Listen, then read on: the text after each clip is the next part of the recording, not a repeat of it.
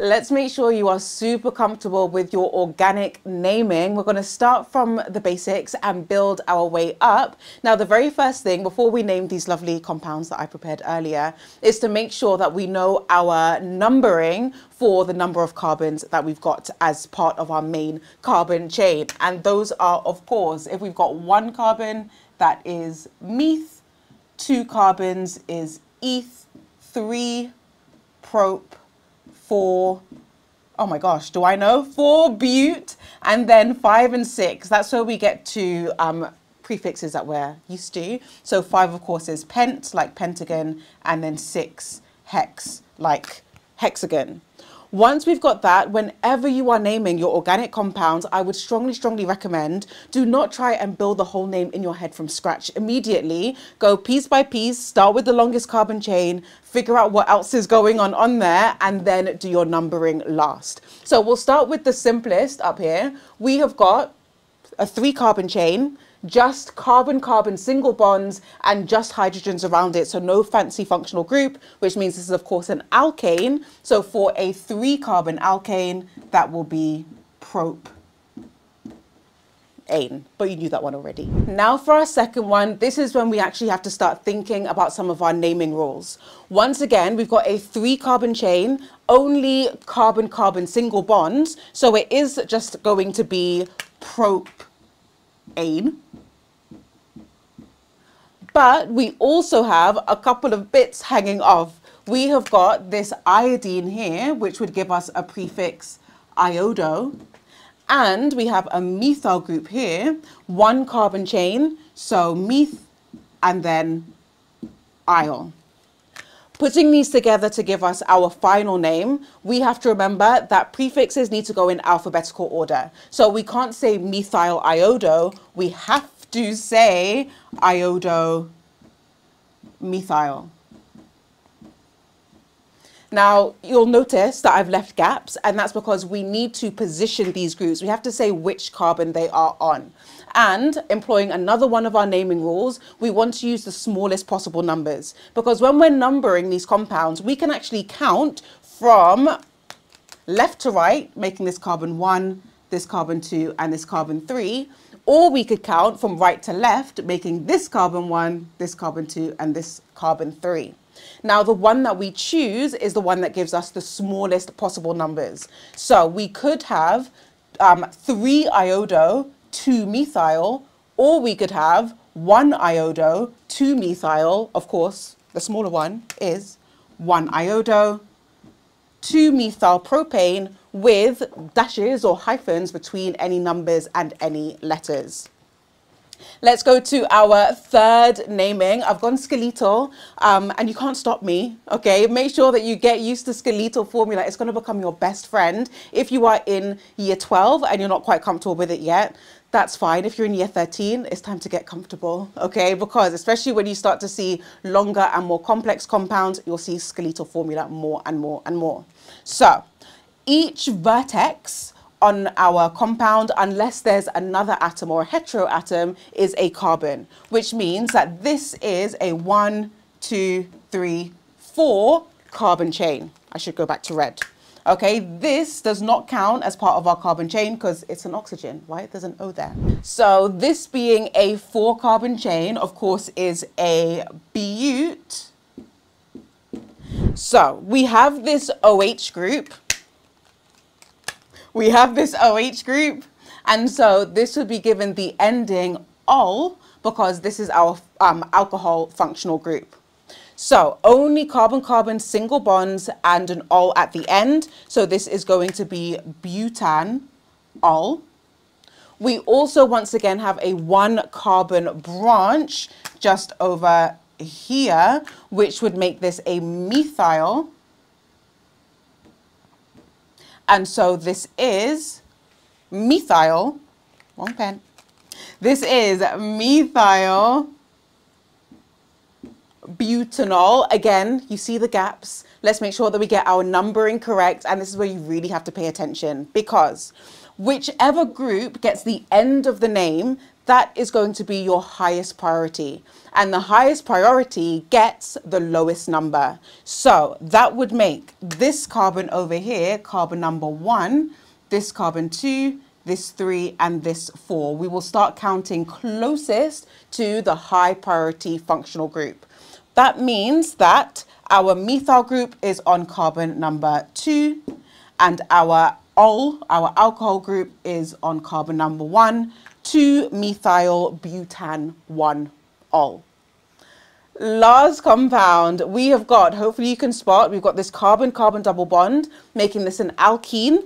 We have got a 4-carbon chain, 2 propes and 2 butes, okay? Wonderful, delightful. So this is going to be butene for our, I was going to underline it, but that would look like a triple bond for our carbon-carbon double bond. But we still have to number it. Now remember, we can start counting from either direction. We can make this carbon number 1 on the left, or we can make this carbon number 1 on the right. We want, of course, the smallest possible number, which would be 1. So this is but 1 ene. Now let's look at some trickier functional groups, ones that you might see at the end of year 12 when you're looking at the oxidation of alcohols topic, but will become a lot more frequently seen once you are in year 13. So, and I'm sticking with skeletal. Let's start with our first one. Now looking at this functional group, we've got a C double bond O, which is a carbonyl. Now, depending on the position of that carbonyl, that can be a couple of different functional groups. Because this one is at the end of the carbon chain, this is an aldehyde, and so gets the suffix aldehyde. Now for the longest carbon chain, notice I usually do that first. The reason that I've saved that for second is because I want you to pay particular attention to the numbering. Remember I said before, if you're paying attention, that whatever gets the end of the name, so that's our al here, that's going to get our smallest possible number, which means we are going to start counting our carbons from closest to our functional group. So that would make this carbon number 1, and then 2, 3, 4, and 5. Putting that together, we've got oh, I don't like that. Putting that together, we have got pentanal. Now, pentan 1-al, I mean, it's not wrong, but because an aldehyde can only go on carbon number 1, you don't have to number it because there's no other place it could possibly be. This is already unambiguous, which is one of my favorite words in chemistry. Now, let's not forget our methyl group here, our 1-carbon branch. This is as pre-numbered on carbon number 4. So this is 4-methyl pentanal. That was weird. That's fine. Let's go to our next compound. We've got a carbonyl again, another C double bond O, but notice its different position. Instead of this being at the end of the carbon chain, it's somewhere within the carbon chain. So instead of this being an aldehyde, this is of course a ketone. So we'll get the ending -one.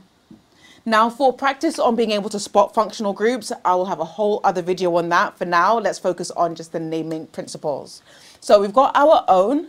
Again, we want to start counting, making sure that this carbon has got the smallest possible number. So which end of the chain are we going to start counting at? Well, we're going to start counting at this carbon, so on the right-hand side, so that our ketone group has got the smaller number. So that would be carbon 1, 2, and then we've got a choice, but these are both the same number of carbons, so 3, 4, and 5. If we said 3, 4, and 5, we would actually get exactly the same thing. So we have got now pentan 2 own, but let's of course not forget our lovely branch. This is a 2-carbon branch, right? 1 carbon here, another carbon here, which means this is an eth, or now that it's a branch, ethyl.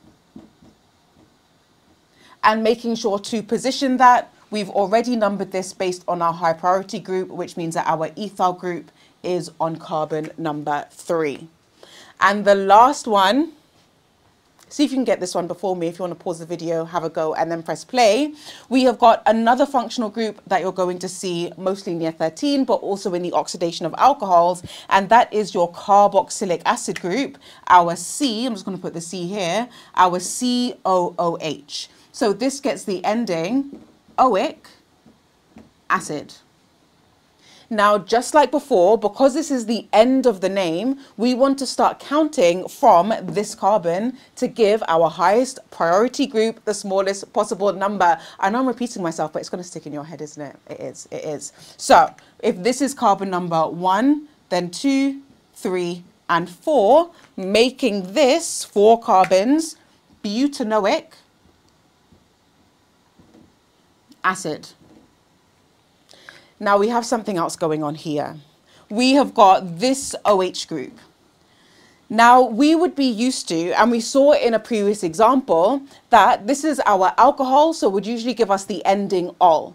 But the end of the name is already taken, right? The end of the name is oic acid. So it's not going to be butanoic acid ol or butanol oic acid. Instead, because our carboxylic acid has the higher priority and is taking the end of the name, the OH group is kind of relegated to being now a prefix. And when it's a prefix, instead of being ol, it becomes hydroxy.